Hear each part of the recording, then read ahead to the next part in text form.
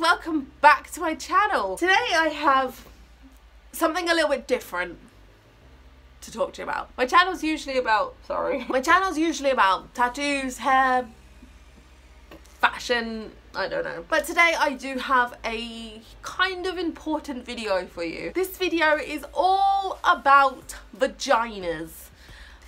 More specifically, my vagina, my noonie, my foo-foo. So this video is about my noonie. So in the UK, if you are aged between 25 and 49, you will get a smear test letter every 3 years from your GP. I just want to encourage every single lady out there, go and get your smear tests done. I've been having, not smear tests, I've been having like inspections for many years because I have PCOS and I have endometriosis. I've given birth, and when I gave birth I was completely naked. My mum was there and I was just like, I'm sorry, I'm naked, mum. I don't know why I was so embarrassed. I think that's it. I think I was just embarrassed to get one done. So I got my smear test letter and I put it off for so long, so long. Stuck it on my fridge with a magnet, and every time I walked past my fridge it was that, oh, I've got to call them, got to make an appointment, got to do this, got to do that, and I didn't do it. I didn't do it for so long. And then Ben eventually, my partner Ben, he eventually called the doctor for me and he was like, right, this is really important, baby, you need to do this. Eventually, after so much persuasion, I did go and get my smear test done. Now I feel like so freaking stupid that it took me so long to get it done, because I was literally in and out. It took at most 10 minutes. My nurse was unbelievably lovely. She spoke me through everything. She told me exactly what she was gonna do, like when she was gonna do it. And then when it was done, she said, I will get a letter in about 6 weeks telling me hopefully that everything is okay. But if it's not okay, it will probably mean that she didn't collect enough cells and I just have to go back and have another one done. So I wasn't worried at all. I left feeling like really positive that, yay, I had done it, I'd done it, woo! So 6 weeks passed and I got my letter. Now when I got my letter, it was actually a hospital appointment saying that it was a follow-up to my smear test, my cervical screening test, I think it's now called. Said they had found some cells that they need to double check. So I really wasn't worried, because I kind of still thought, well, maybe they didn't collect enough cells, and or the ones they did get, maybe she collected like half a cell and they just need the other half to tell me that everything's okay.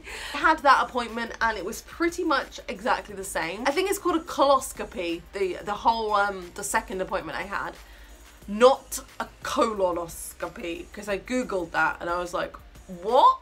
Why are they gonna call my bum if for my noonie? Like, and I got really confused and realised I'd put an N in there. They put you in like these stirrup things, kind of like you're giving birth. I had a doctor the second time and she was so lovely, and she put the speculum in, opened it up, and it didn't hurt. It was like mildly discomfortable. Discomfortable?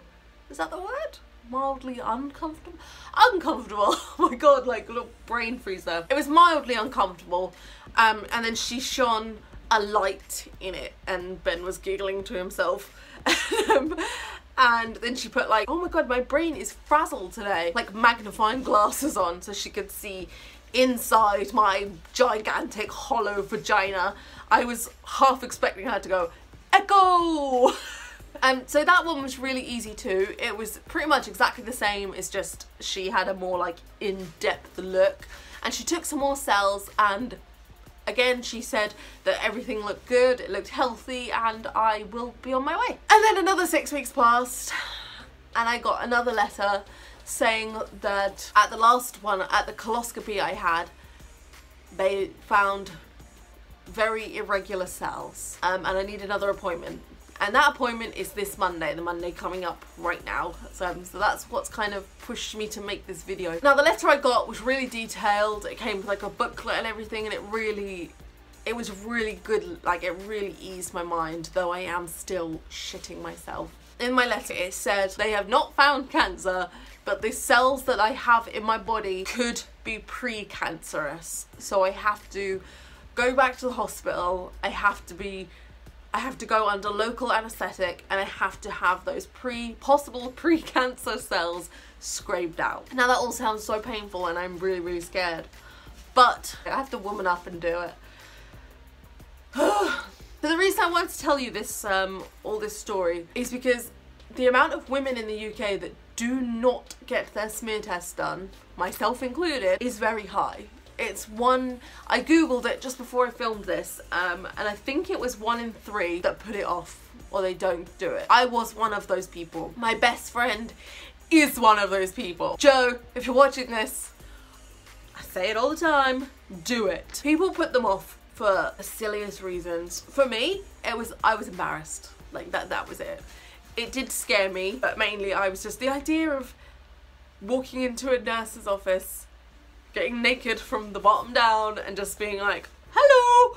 It really scared me. I could not be more thankful that I did it. Like, though my results are freaking terrifying and I'm scared shitless, this feeling is nowhere near as bad as it would be if I hadn't have got it done and then in 10 years time I went to the doctors with some stomach pain and they said, sorry boo, you've got cancer. Though I am shitting myself right now, like, for this appointment, it just really scares me. It could have been so much fucking worse. I messaged my best friend this morning and I said that I was going to be making this video, and I asked her why she hasn't gone for hers yet. But I love her to pieces. She put, it's just inconvenient. I understand where she's coming from, that people make excuses. I made excuses for such a long time.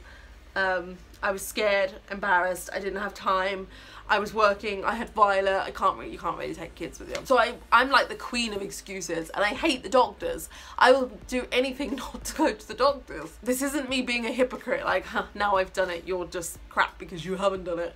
It's me trying to not get you guys to be as stupid as I was. Yes, my results came back and they're not necessarily good, but if I hadn't have gone and got my smear test done, in a few years time I could be sitting here saying that, hey, I have cervical cancer. That 5-10 minutes of discomfort and embarrassment, it wasn't even that embarrassing.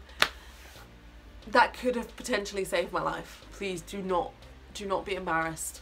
Don't be embarrassed, don't be ashamed. My nurse was telling me she's seen so many nuddies, like, she doesn't care. She's just there to do her job. She gets in, she gets out. I just really wanted to encourage you guys to go and get yours done. So I was stupid. I put mine off and, you know, I was smart in the end. The second appointment I had was pretty much the same as the first one, and the third one that I have coming up, I'm gonna have local anaesthetic. She's gonna scrape out the cells, which sounds fucking horrible, but it's gonna be so much better than possibly getting cancer.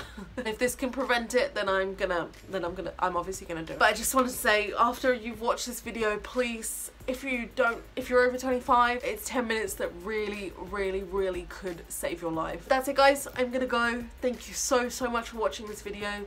Please share it with your female friends. Tell them to go get checked. It's not as scary as I thought it would be. Even with the possibility, well, even with me having to have my vagina scraped, it's still not as scary as what it could have potentially been. Thank you guys so much for watching. I love you. Stay weird. Get checked.